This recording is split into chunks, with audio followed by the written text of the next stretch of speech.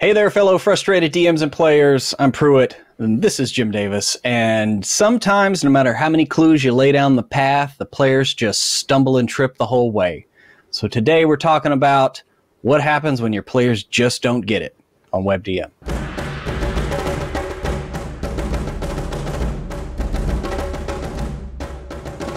This episode is brought to you by Tabletop Loot. We've been working with Tabletop Loot for years now. They were our first Twitch sponsor there when we founded the channel. If you've met us at a convention and gotten dice from us, Tabletop Loot made them. These are awesome people who make great stuff, and they're finally doing their first dice Kickstarter. Every design is inspired by Hubble photography. They're handmade and finished. They got sharp edges, clean look, and unlike most dice Kickstarters, there's no stretch goals or add-on only sets. They funded in 2 hours, and they've been at this for years. These dice are awesome. Check them out. Link in the comments and description. The Dungeon Master ultimately is the character's eyes and ears and nose and sense of taste and feel and all that other kind of stuff. Right? Yeah.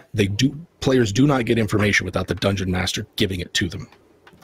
And so, sort of corollary to that is that things that are obvious for the characters need to be made explicit for the players, right? Mm-hmm. Like, don't assume that they're going to make the same connections between things that their characters would, but that as players they're not, because they didn't read the lore Bible, or they've more likely had like a lot of life to live between the last time you guys played, and are not as invested yet in what's going on.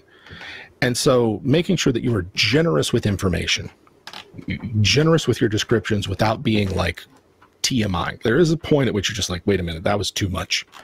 So being concise but comprehensive is what we're looking for here. Making sure that you're not flooding them with too much, but you are giving them more than enough. Kind of a balance. Right.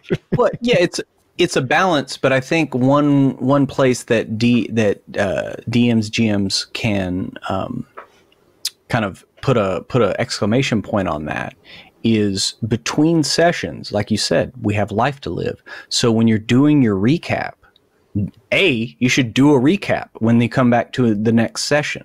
And B, if they found those clues, that's when you remind them of those clues in the recap, whether it's by putting it in there, you are making it explicit. You are reminding them of very specific pieces of information that you need, in order to continue this investigation. It's the previously on. You wouldn't show them in the previously on if it wasn't pertinent to what's about to happen, right? Yeah, there's a reason why weekly serialized TV has the previous. Oh yeah, to remind the viewers what happened. Because they might be like, wait, what is this? And it's the same with your players, as you're saying, Yeah, definitely. Let's actually go through and talk about like the types of clues and sort of like both how they might be found and also, what they might have. So this might seem obvious to everybody, but I think it's worth stating that the point of a clue is to provide information about who, what, when, where, and why, and how. This thing happened. You got it. If it doesn't answer one of those questions, then it's not a clue that you want to give the players, because you don't know if they're going to run with that one and wildly speculate. And then you're going to have to go, wait a minute, guys, that was not like that was. Well, I will say maybe there's one caveat to that. If you have a bad guy who wants to throw in a red herring clue specifically to throw the players off, but there needs to be an obvious resolution to that clue that points to the fact that they have arrived at a red herring. Certainly. It does not. Absolutely. It does not need to be so obfuscated in the details that it's like an errant bit of information that can just consistently throw them off because they're still calculating it. It needs to be like, oh, wait, there's this footprint, so obviously it was a dragonkin. And then you get, it's like, wait, no, there's literally none of that around here. Wait a minute. Somebody's trying to throw us off. Yes. Like, yes. You need to be able to arrive at that if they do go with it. Yeah. But that then provides more clues back to the main trail. Yep. Yeah. And it's a good technique for like later on in the investigation, like once they already have some information built up, if something seems incongruous, then that might make them go like, wait a minute, we need to verify this because this seems out of place, which then also opens the door that you introduce something that seems out of place, but it's actually related, you know? So it's the big thing, apart from your excellent point about making it obvious when it's red herring, is like to use it sparingly. It is a spice that's nice. It'll really kick it up, but it's something you want to not overdo it with. Yeah, that spice must not flow. Yeah. So in terms of types of clues, there's obvious clues. These are hidden in plain sight, easily seen. At worst, you have to have some sort of passive perception or awareness or investigation. But I'm not sure I would even do that. These are the ones that's like, there's a blood splatter on the wall. You know, there's a broken window on the inside of the house. You know, I mean, yeah. You just give exactly the information. There's no roll. There's no nothing. It's anybody could have found it. Now, what's the significance of it? That's another story. Building off of that, there are hidden clues. These require you to search. They're very specific to the location. You know, we'll get into whether or not you should roll or just give them the information here in a minute, but something has to be done specifically to find this hidden clue. And then the question is why is it hidden? Did someone do this deliberately? Is this perhaps an accident? You know, that kind of thing. Next up are cryptic clues. Their location and meaning are hidden. Classic one is like a code or a cipher or something, right? Like maybe it's hidden in a secret compartment, but then it's also like, what is this? These can be big ones. Or the way these can be like showstoppers. Yeah, or the way or the way someone is killed if it's a murder mystery. Like the exact methodology of how they're killed could itself be a cryptic clue. They're stabbed so many times in a certain area, and once you look at it, you realize that it's, you know, oh my God, if you put this on the map of the city, that's where each person, you know, like something like that. Right. Something ritualistic or something, yeah. Oh yeah, totally. Yeah, this is the place to get weird, right? Like you can use like ritualistic or symbolic elements here in your clues. And like I butted in was like the initial mystery might be, we don't know where this person is. And then it is revealed, oh wait, they were killed or something, you know, and then the mystery deepens. Another type of clue is forensic. This is a clue that is revealed through specialized training and time, right? This is a classic like CSI shit, right? Like, you know, you're gonna take it back to the lab, do a thing. And in like fantasy games, to me, this is where like magic really comes in. You know, we're going to do some alchemy on this thing. We're going to contact some extra dimensional or supernatural forces to figure something out. It's going to take us time. You know, there's something about this. So Speak with Dead. We're definitely going to talk about Speak with Dead, but yeah, that could be one, right? Like we got to take this corpse back and like talk to it. And that's going to take a while, right? Because we don't just want to do it here. The killer might still be watching. You know, and so the big thing with forensic is it requires specialized knowledge and time, and that might not be something that the players have. So it's something that they can rope in an NPC, one of their contacts, something like that for. There's also serendipitous clues. Not only is it obvious, but it literally falls into their lap. You know, this is one of those. This is one of those things that you can help out your players if they're really floundering. They, you know, and they want to stay in the game, right? Like they're not like throwing in the towel and being like, this is stupid, let's play something else. But like they would like to continue. They're having trouble, like, you know, just putting pieces together or finding enough pieces to begin with. Like you can just go, this piece of vital information kind of falls in your lap. And the trick there is like not bring them out of that moment too much. Like if you can align the serendipity with something that's happening in game, you know, then that's all the better. But in like detective stories and mysteries and the like, there's all kinds of like, oh yeah, we wouldn't have found it if the killer hadn't made this mistake in front of us, or you know, something like that. We got lucky. that's where this comes in. Or say say that NPC that you roped in to do the forensic thing. They go off and do that, and while you're floundering, they come back like, by the way, there was this particular type of water which is only found in the bog west of town. Lo and behold, you have a new clue. You have a new direction, a new lead in the case. And finally, there's in testimonials, interviews with people of interest, persons of interest. These require some sort of independent verification. Like, you shouldn't just take a creature at their word. But in a fantasy game, you got a lot of options there. You can detect their thoughts, their zone of truth, there's divinations. Oh, yeah.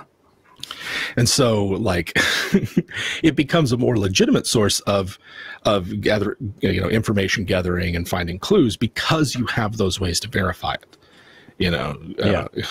It's one thing when you can, like, disguise yourself as a suspect's, like, most trusted friend and then read their mind while they talk to you at the same time, like that could be a very interesting, scene to play through. On that, kind of piggybacking on that, I'm imagining a good cop, bad cop scene where it's the cleric casting zone of truth going, we just need to talk. And do you really want this wizard to read your mind? Like, I don't want that. I just want us to have a conversation. And you can totally good cop, bad cop with a cleric and a wizard. Yes. Yeah, I love that. Because I love good cop, bad cop scenes.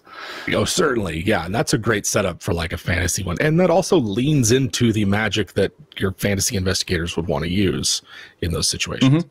Mm-hmm. And so I have a lot of fun with these. I think that knowing the type of clue and the information you want that clue to convey is, like, just a great CYA for DMs. You want to make sure the information you're giving them is useful. They can use it to make decisions and piece together what's going on. And so knowing from behind the scenes, okay, this is what type it is. This is going to be forensic. It's going to require specialized information and time, and it's going to tell them the method, the how of it. But then if they go to a cryptic clue, it's going to tell them, like, when or where or something like that. You can double up. Things can be, like you said, obvious or serendipitous once it's, found through forensic means. Maybe it tells you a bunch of information, but it kind of helps you just organize your information. Key here in a scenario where the uncovering of information is the point, you want that information organized. Let's say that you are open to failure, that the idea that the players could fail to find something sounds interesting to you, and it does to me as a player. Then you want to just be prepared for it, right? Like, what we don't want is for there to be failure and the dungeon master has no idea what's going to happen, right? Like, that's applies to just about anything where you're rolling the dice, but in investigation especially, because they're so susceptible to a failed die roll just stalling everything out. You just think about it. Even if in that moment when the player's like, can I use this skill? Can I do this thing? Before you ask them to roll, just pause the game. Give me a minute. I need to think about this. Take your time. State up front. Not the exact consequences of the failure, but give them a hint or an idea of what the consequences would be. If you don't find this, you might be missing out on something vital, but it's not going to completely shut things down. It is still going to, give you some information, but it'll give you information in a sense of, like, okay, we shouldn't follow these leads, that sort of thing. What you're doing then as a dungeon master is letting the players know that it's worth taking this risk. That regardless of the outcome, they will get something they can use, even if it's not exactly what they want. So being comfortable with failure, understanding that sometimes it's okay, especially for players, and this might take a while, if it's going to happen at all, for players to become more, risk tolerant. And accepting that failure is a legitimate outcome of their attempted actions. For a lot of players, that's not what they want. And so you know, that's kind of one of those session zero before we start this scenario kind of things. But letting them know in that moment that if they fail, it's going to be okay. Because even if we're rolling and the possibility of failure is on the table, we want to avoid a bottleneck. We want to avoid, like, okay, well, what do we do now? Like, can we go play in a dungeon, please? Yeah. When the DM goes, oh, jeez. So, making sure you're thinking in alternatives and avenues of approach.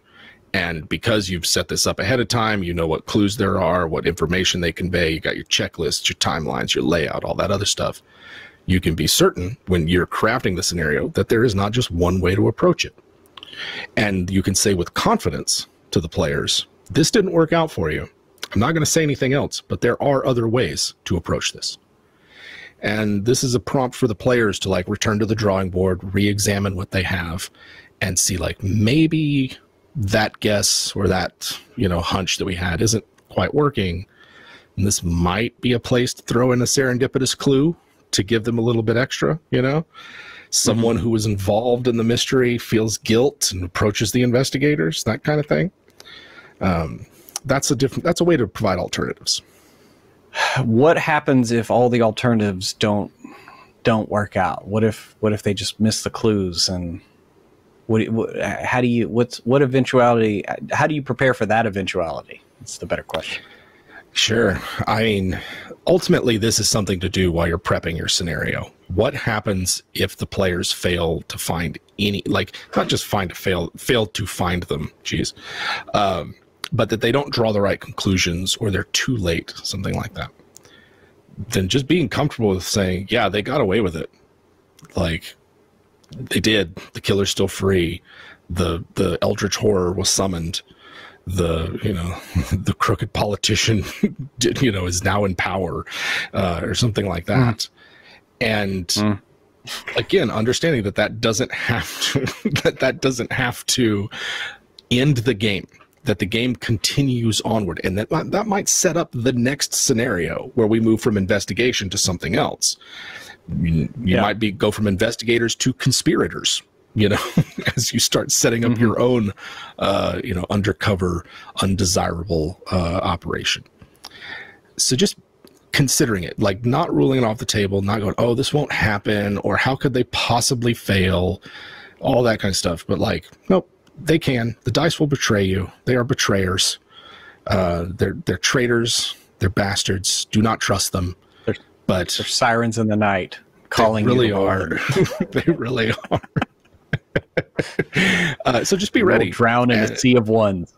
Right. And if you don't want to deal with any of this, then the gumshoe method of, are they in the right place at the right time, asking the right questions, they will find it. Then the challenge is not, did we find the clue, but did we put it together, piece it together with the others? Do we understand the significance of it? Like I said, gumshoe way is very enjoyable from an investigation, playing through it scenario, but it is a different experience, The big one. Yeah. The big one of avoiding speculation. This will kill an investigation, right? This will cause the players to just burn themselves out and the DM to pull their hair out in frustration as they take an errant clue and misinterpret it, or they've got lots of clues and they don't quite know how to put them together. And these situations happen when there are multiple conclusions that they could come to that suggest multiple resolutions, when it looks like two people could have done this, or that it's the conspirators or this other thing. And those moments as a DM, sometimes you can use them to like draw in the player speculation to help build, what you're going to do next. And in most cases, that's a useful tool for you as a game referee. But in this kind of thing, when you've got this is the person that did it, this is how they did it, you guys are wrong. What they're telling you at that moment, whether they know it or not, is that they don't have enough information. And I think that it's certainly perfectly acceptable as a dungeon master to go, sounds like you guys don't know enough yet. Is there another place you could go to find information? Or is there a lead you haven't followed up on? And if the answer to that is no, we looked over everything and it doesn't look like there is, then somewhere along the line there was information you either didn't get to them or they missed and you missed that they missed it. And getting them back to a point where they feel like they're in control, that they know where they're going and how they're going to get there. That's what, again, serendipitous clues are for. That it just happens to be there, right? You know? Exactly. And sometimes because it is D&D that we're talking about here mostly, and there is magic and gods and everything, you can create your own serendipity a little bit. Certainly. Yes.